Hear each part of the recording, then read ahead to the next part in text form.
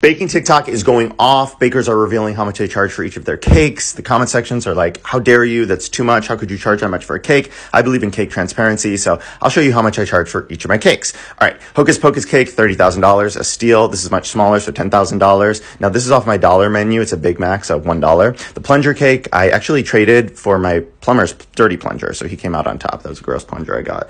McDonald's breakfast, you have to buy before 10:30. We have the baby cake. That was my Sea Witch era, so I traded it for a mermaid singing voice. The crock cake, I traded for my dad's old crock. He really needs to update his shoe wear. The watermelon cake, I accidentally ate before I could sell it. Whoops. Mike Wazowski, I traded for another Idiot Baker's Buzz Lightyear cake. Pretty even trade. Jif peanut butter cake sold to my brother with a deathly peanut allergy. He went to the hospital, and I ended up losing a lot of money in medical bills.